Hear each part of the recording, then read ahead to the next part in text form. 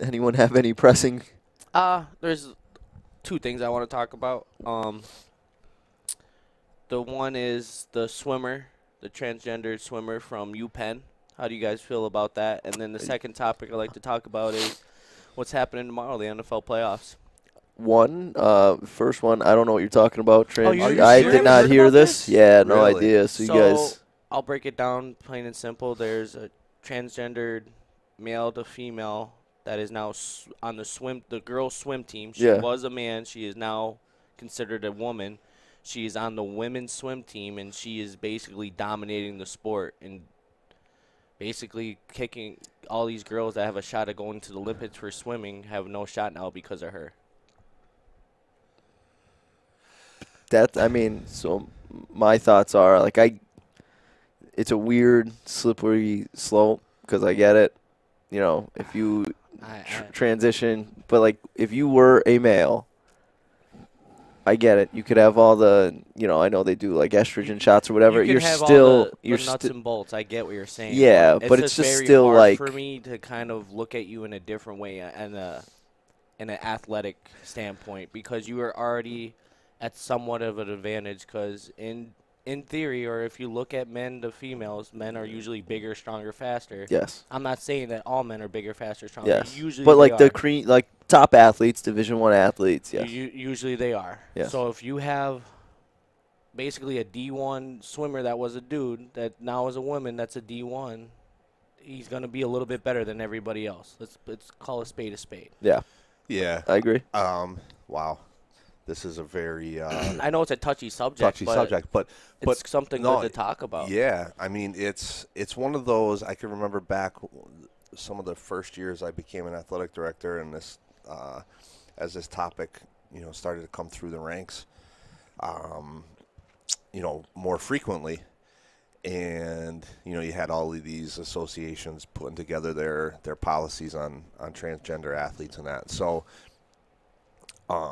in the high school circle, the policy with the PIAA is they'll consider that student whatever gender the principal says the student is. So if the student is a male to female and has gone through with everything they needed to from the school and are registered as a female, student's female athletically. Female to male, student's male. Okay. In the high school setting, I honestly don't think it's that big of a deal. I really don't. Because the part that I struggle with, like, and this Penn case to me is the exception for me, because if we could go around, you get some people that it's absolutely ridiculous that anybody would do that, anybody would allow their children to do that.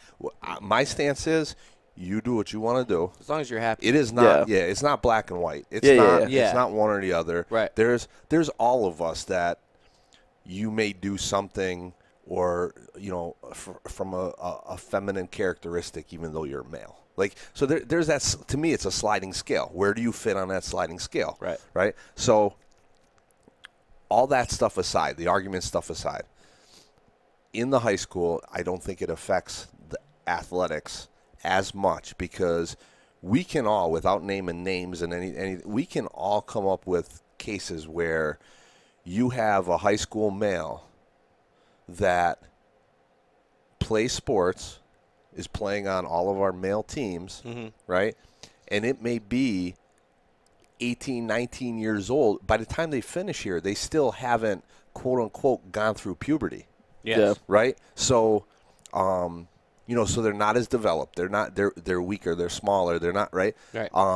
We've had guys come through and at 13 have more facial hair than I've ever grown, accumulated in my life. They look like a grown man at 13. Yeah, right. at 13. So you're already comparing apples and oranges on the boy side. And then on the girl side, you have your female athletes that I'll put up against any of our males and can go through out the there years and dominate them, and right? dominate the game. So if you have a male to a female,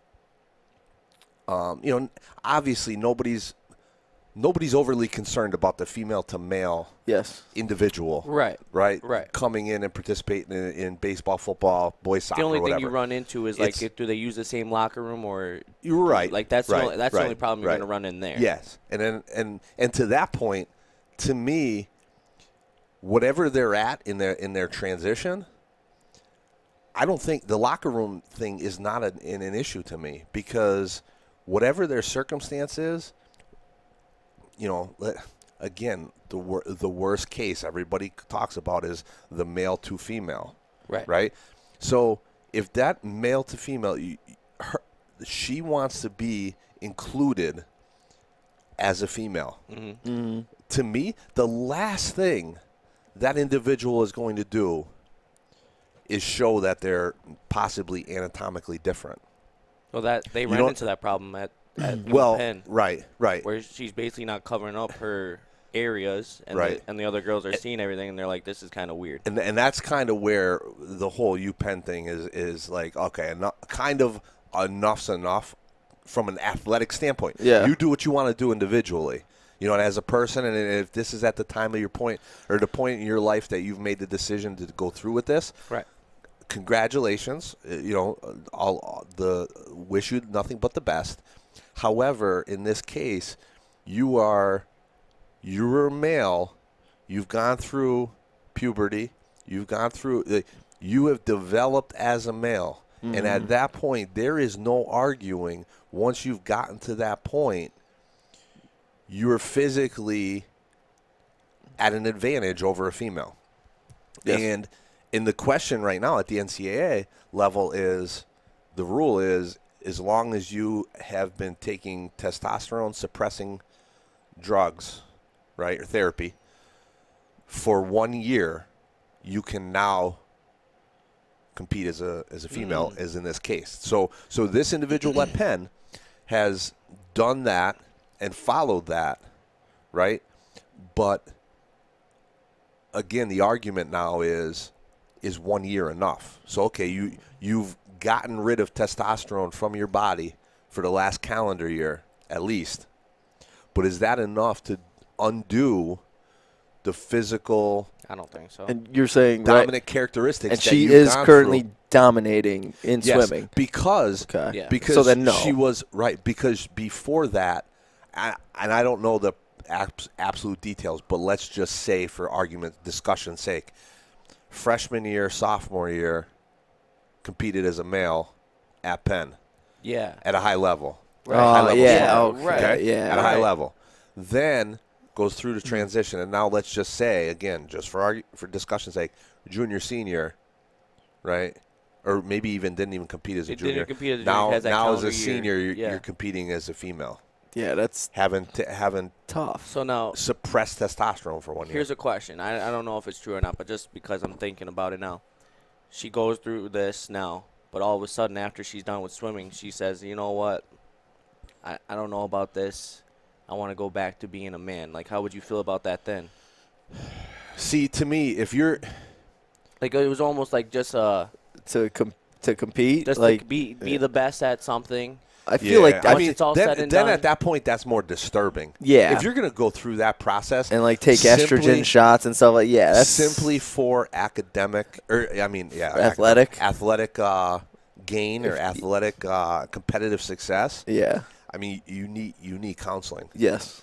You do. Yeah. But if you want to go through, if you're going through this transition because that's you, then do it. However, from a competitive standpoint, we are right now 50 years into Title IX. Like, this is the year we're celebrating 50 years of Title IX. What are you doing to these females that are getting shortchanged because of this situation? So now we're blending two very touchy subjects and hot topics, and in the world of athletics. And they're blending together. You got to kind of head-on crash. Do you think maybe not at the high school level, but the college level, do you ever foresee a scenario where they're like, okay, based on everything that you just said, because I agree with, all right, once you physically develop to a point, like, I feel like you could take all the suppressing testosterone, you're still going to be at an advantage, right? That's just, you think there's ever a point where, like, they decide, okay, if you're going from, male to female or vice versa, that they just say for competitive, to not give you a competitive advantage, like, you still need to compete as your previous gender. Yeah, like But then I feel like you're opening up a whole can of worms. But then I feel like the other option is, well, then you can't compete in athletics. You know what I mean? So then why are you discriminating against me? Correct. There's no argument. win. There's no win. That's their argument. Yeah. Nobody's winning an argument on this because you're going to. Everyone has an argument. Yes, you're constantly going to spin something in one direction. You're always looking to you have the Title IX, you have a discrimination, and then you have the choice of do you really want to have how to pay you all identify that money out? your gender identification. I don't think the schools are going to want to have to pay all this money in lawyers and everything else if they lose these settlements. That's the I mean I don't think it. I don't think. I mean, it would have to be like an NC. Or, I don't know the governing body. It would have to be an NCAA. And what they're and it's the IOC, the International Olympic Committee. Should I text my guy and be like, "Listen, this is what we're talking about. What do you got? Thoughts?" But if he ever answers you. Again, but that is the situation that is happening right now at Penn that is going to disrupt athletics, and it's already happened. Because I've had this case or this argument all the time, and quite honestly, 10, 15 years ago, I was probably as ignorant as anybody else. But as I've learned more, when an individual or a family decides to take this, go through with this process and do that, especially at a young age. I'm telling you that whether it's male to female or female to male, if you go to, you're driving to Penn State and you stop off at a rest stop on Interstate 80, and it's a female to male in the bathroom with you, you're not going to know the difference. Yeah, you really aren't. But it's the situations like the student at Penn when an individual goes through the puberty as a male, and then. It's tough to go back to reverse a female appearance. Yeah. Right. It's obviously easier to do if that's your choice prior to puberty, and testosterone flying through your body. So, it's a tough topic, and I do not envy anybody in that situation with Penn, but that's to me is, again, I go back to there's the Title IX.